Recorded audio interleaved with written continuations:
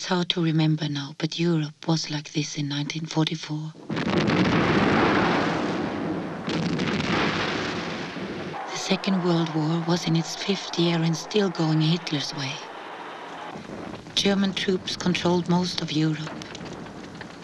D-Day changed all that.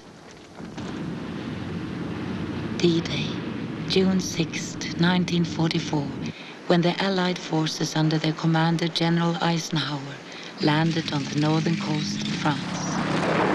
By July, they were able to begin their own offensive. By August, Paris was liberated. Everywhere the Germans retreated. But with the Allied victories came problems. Supplies still had to be driven from Normandy over 400 miles away and became dangerously short. The Allied advance began to come to a halt.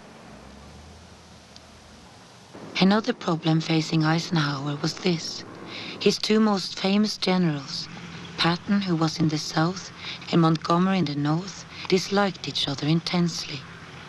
Their long-standing rivalry had never been more fierce. There simply were not enough supplies for both armies.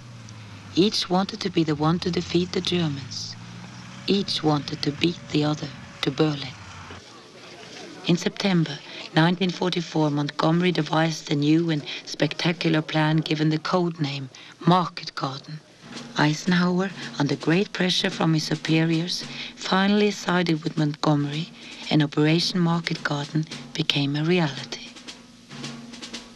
The plan, like so many plans in so many wars before it, was meant to end the fighting by Christmas and bring the boys back home.